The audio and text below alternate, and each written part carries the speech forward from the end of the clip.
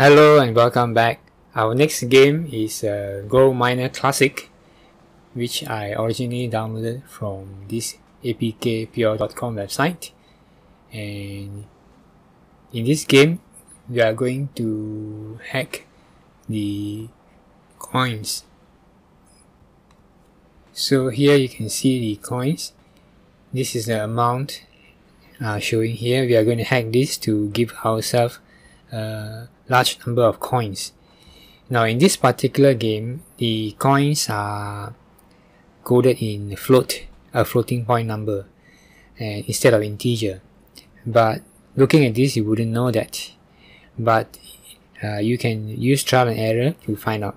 So if you were to use D word or word and it doesn't work, then when you switch to float it works, then you know this is a floating point number. So also this dollar sign here hints that this is a floating point number. So use the version which I provide for you from the download section for this section, for this course.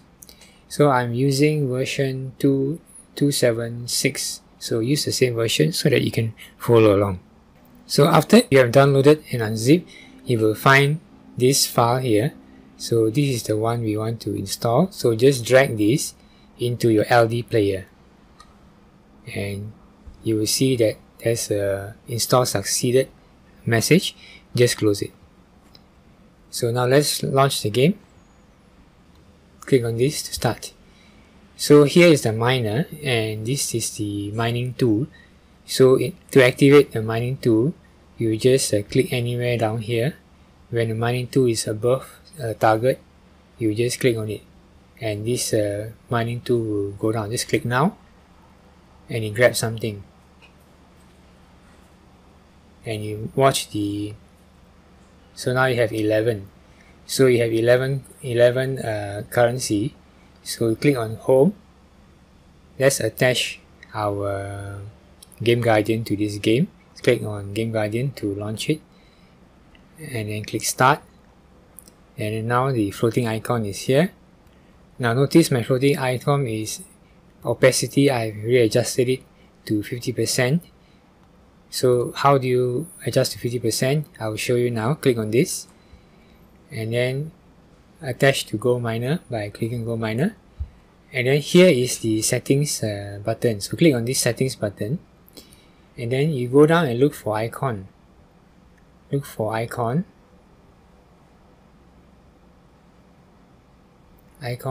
transparency.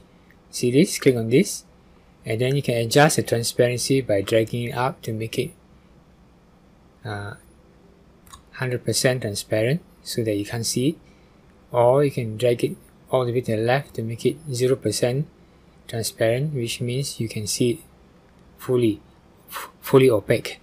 So I readjusted this to 50% over here, and click OK. So this is useful because when you are in the game, you want to be able to see your icon here, but you don't want it to block the view at the back.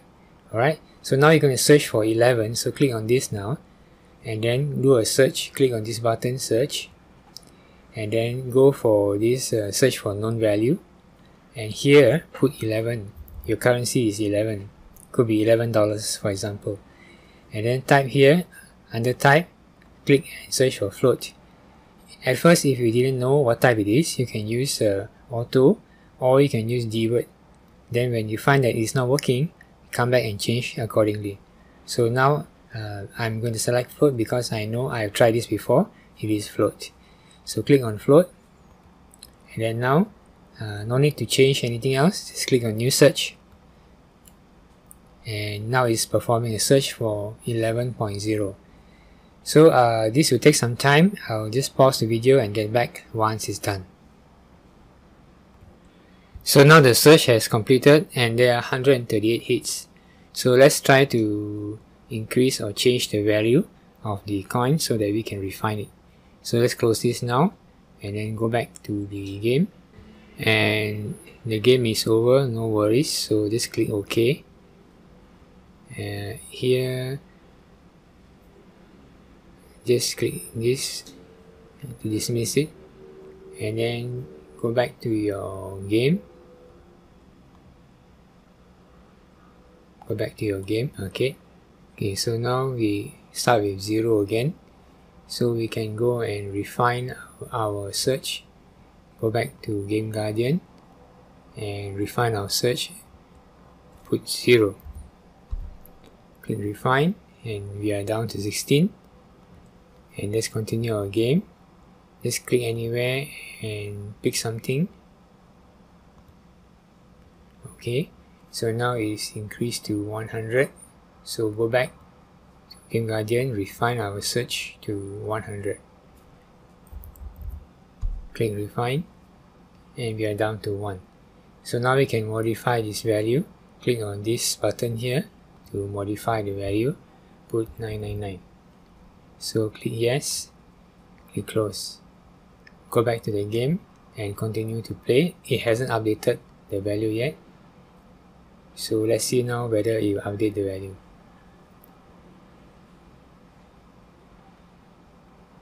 We had 100 plus 999, it became about 1000. Add the 20 to it and it became 1019. So we have successfully hacked this game, successfully hacked the currency. So this is how we can hack floating point values for currencies, especially in this game. So that's all for this video. Thank you for watching.